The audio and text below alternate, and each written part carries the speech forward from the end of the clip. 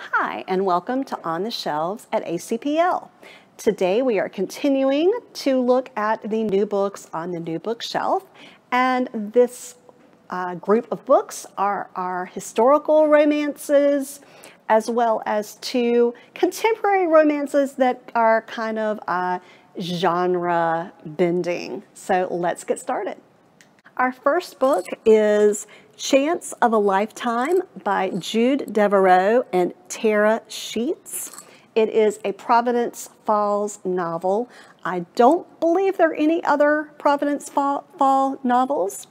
I believe this might be the first of the series, but it is a very interesting concept. Liam is a rogue in 1844.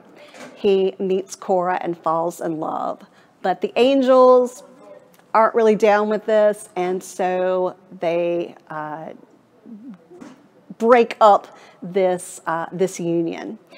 But then many years later, in the present time, I believe, Liam is tasked with meeting Cora in Providence Falls, North Carolina, and making her fall in love with the man she was supposed to marry the first time before Liam came into the picture. And so will Liam be able to lead Cora to this new man? She is a different Cora than he remembered. The Cora of her time, of his time, was good and sweet and pliant, and the Cora of the new time is a tough talking modern woman who is not really interested in listening to and following the directions of a man. So sounds like it's going to be a really interesting, fun read. Our next book is A Life Once Dreamed by Rachel Fordham.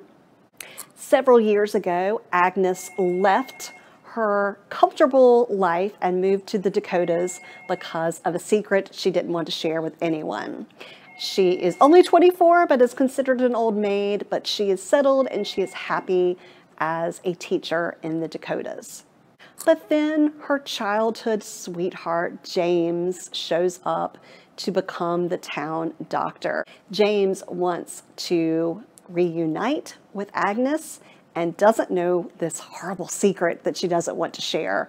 And Agnes is determined not to share it and to thwart his advances, but will she be successful? So our next book is not historical. This is contemporary, but it is one that kind of transcends genre. It is A Palm Beach Scandal by Susannah Marren. In this book, we have two daughters, Elodie and Aubrey. They have been raised in Palm Beach in a life of luxury.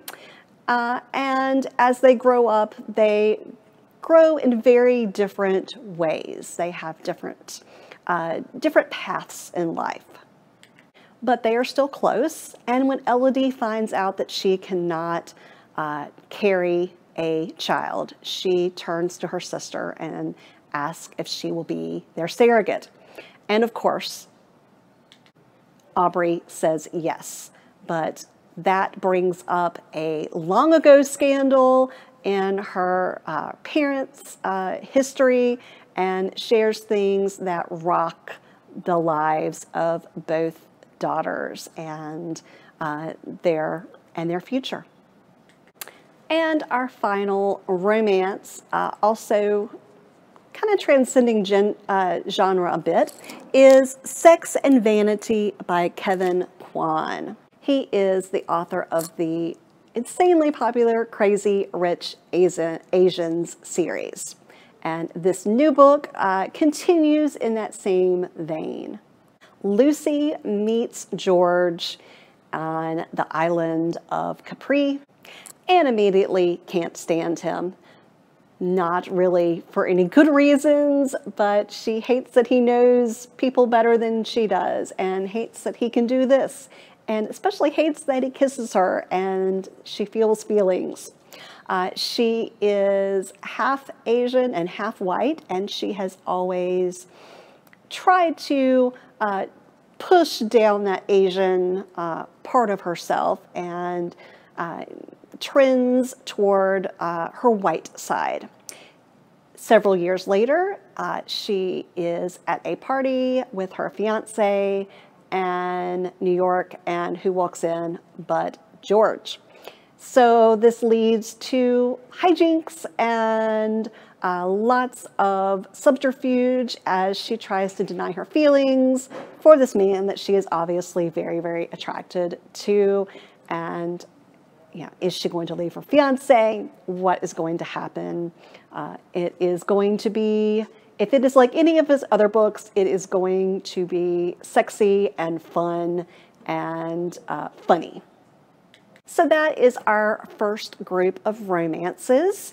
If you would like to put any of them on hold, give us a call at any of our branches or go on to our website, alamancelibraries.org, and click on catalog. Thanks for watching, and we'll see you next time on the shelves.